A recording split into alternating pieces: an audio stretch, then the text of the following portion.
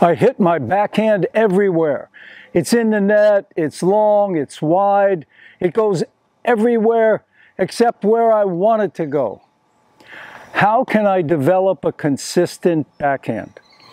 If your backhand is wild, it's all over the place, there's a couple of things you can focus on. The first thing is, what grip are you using? And most people that do not have consistency, let's say, with their backhand, they're not holding a grip that really is conducive to making the racket completely vertical, straight up and down at contact. Now, most of the time when I find players that are inconsistent, we're talking about a one-handed backhand. They're usually holding a continental grip.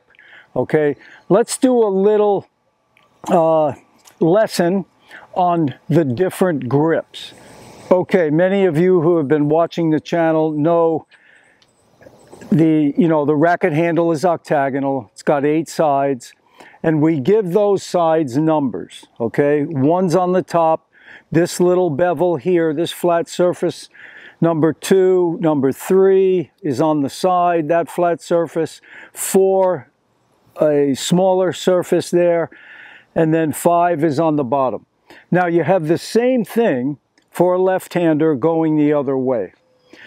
Now, if you have a continental grip, using your hitting hand, the index knuckle on the inside of the hand and an X on the heel pad of the hand, if you put those X's on number 2, that's a continental grip.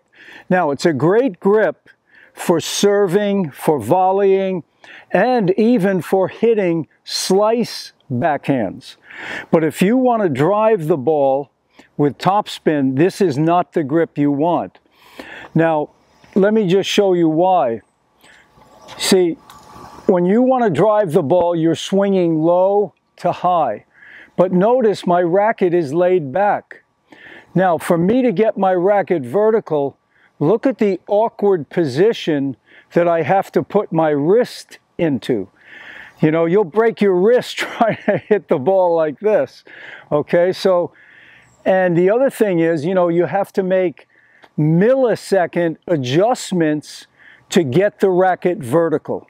Okay, so continental is great when you're slicing the ball, when you're swinging high to low. But when you're swinging low to high, continental is going to have, you know, your racket face is going to be open every time, and you can't get it vertical unless you make an adjustment with your wrist, and that's extremely difficult to do, and you have to have an arm that could choke a bull. You got to be strong to hit the ball like that, let me tell you. So where do we want the grip? Okay, now, so if you're here on number 2, you want to move those X's on the inside of the hand to number 1. Okay, now, that's called an Eastern backhand grip. Now, this will give you some topspin and make it much easier for you to have a vertical racket at contact. Now, you can go even further, which I will do at times. I use number 1 and I also use number 2.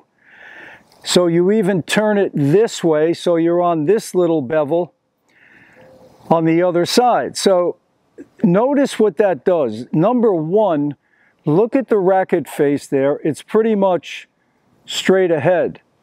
But when I turn my hand to number 2, notice the racket closes. And that makes it even easier and allows you to swing faster and get more topspin. So if you notice here, I'm on number 1, and as I swing low to high, see, now the racket is vertical here at contact. And if I go to number 2, I can create the same thing, a vertical racket, and the hand is behind the racket more, which even gives you more stability. Okay, so that's the first thing you have to do. You got to get the grip to either number 1 or number 2. Then I want you to go out and just drop hit some balls. So just put your non-hitting arm over the hitting arm, drop the ball out in front, and just let the racket go.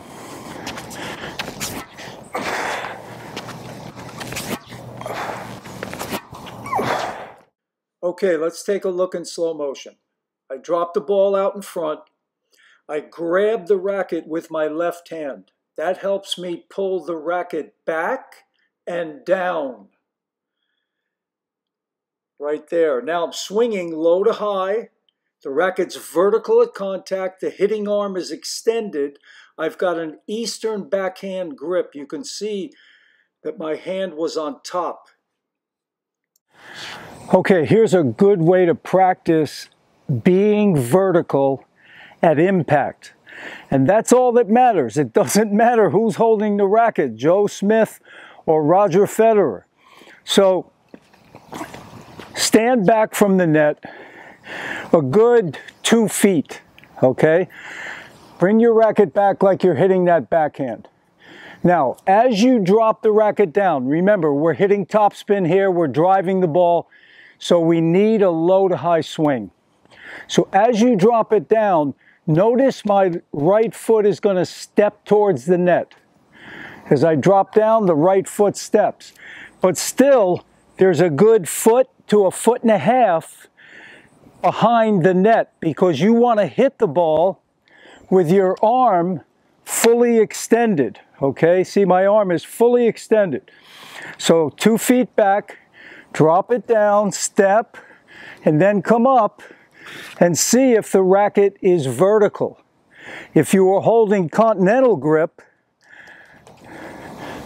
you see the racket's going to be open unless you made that awkward adjustment. So turn the hand, you're on number 1 or number 2, 2 feet back, drop it down and come up and check the racket. Are you hitting the white part of the net, the tape here, in a vertical position? And then you can just practice brushing that net a little bit. Just brush it.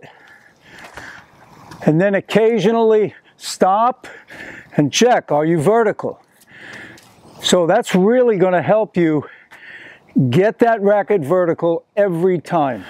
Another thing you can do to increase your consistency, when you hit a backhand, okay, at the moment of contact, okay, when you're making contact, this muscle right here, it's called the extensor muscle.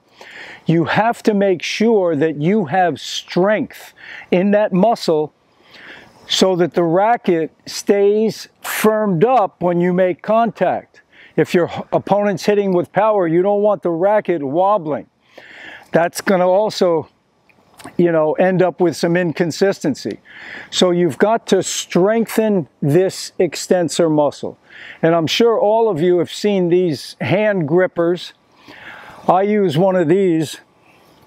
I got this at Dick's Sporting Goods for 14 bucks. And when I squeeze this, see right there, I'm using that extensor muscle. So squeeze it, hold it for a second, release. Squeeze, hold, release. And do that, do 20 reps, okay? 20 reps, maybe twice a week, and you're going to see that muscle is going to start getting stronger and stronger, and your backhand's going to have more stability. Well, I hope you enjoyed that video. Get out there and practice, practice, practice, and make it a good one. Focus on what we've discussed today, and you're going to see your backhand becoming better and stronger all the time. All the best. Please give me a like, a thumbs up. Please subscribe to the channel. Any questions or comments, post those below. Take care. To your tennis success.